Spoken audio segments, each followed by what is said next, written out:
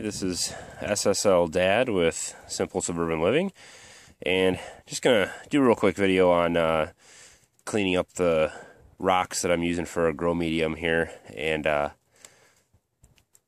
probably doing something that I shouldn't be doing, but that is outside washing rock at night when it's about 10 degrees outside. But hey, I gotta get these things done. So once you get your mind set on something, you just gotta do it. So the rock that I'm using for the grow beds is just this Vigoro river pebbles, they're called. These ones I got at Home Depot. You can get a bunch of different varieties of this type of landscape rock. This is the cheapest. I think it's $2.30 a bag or $3.30 a bag. But each one of the 55-gallon drum grow beds, or half of a 55-gallon drum, each grow bed takes about 8 bags to fill up. So if you're building one of these things, keep that in mind. I had no idea it was going to take so much rock. Once you wash this stuff down, there's a lot of dirt in here. You don't get quite as much rock out of it as you think. So this is, I don't know if you can see it in here, but this is one bag. It's just a little bit in the bottom of this wheelbarrow. Got to wash it out real good.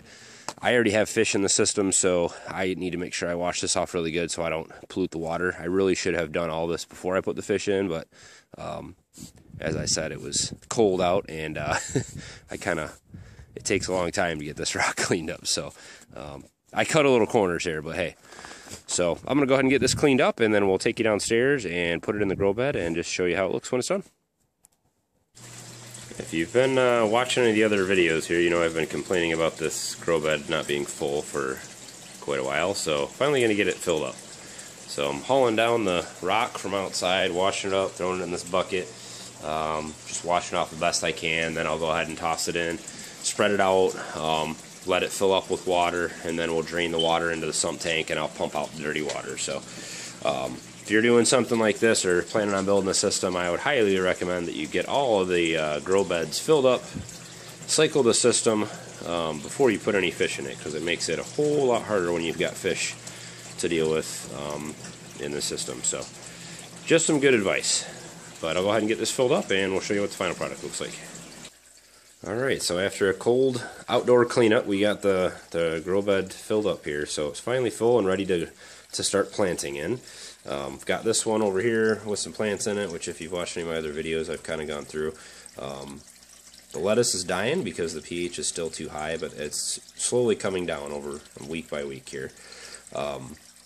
And things are starting to grow. That broccoli in the back with a little ladybug on it is actually growing really good. That's the broccoli's this one right back here. That was a tiny little seedling in there, and I've got one growing upstairs in a starter pot, and it's about half the size, so it's actually working pretty well for that. That broccoli must like the higher pH. But this river rock, if you're looking to use this in your grow beds, as far as I've seen so far, it works pretty well. It's, other than it being a pain in the butt to clean, because it is dirt, it comes with a lot of dirt on it. It works really well in here to plant things in. The water level comes up just about half an inch, 3/4 of an inch below the surface of the rocks here. You can see the rocks are kind of wet. The bed's not full right now, but you can just kind of stick your plants in there and pack them in. It's various different sizes of rock. So there's a lot of space for aeration and that throughout the bed, so it seems to be working pretty well. I may even try a different type of rock for the other 2 beds, I don't know, just to see if there's a difference, but so far this has been working good, and it is the cheapest. So hopefully next video we'll have this one planted. I'm probably going to fill this one up with spinach and lettuce, various different types, and some kale and other things. Then I'm going to probably focus this bed over here on tomatoes and broccoli and cucumbers and other type of fruiting plants. So since they grow a little taller, I will raise these 2 lights at various levels.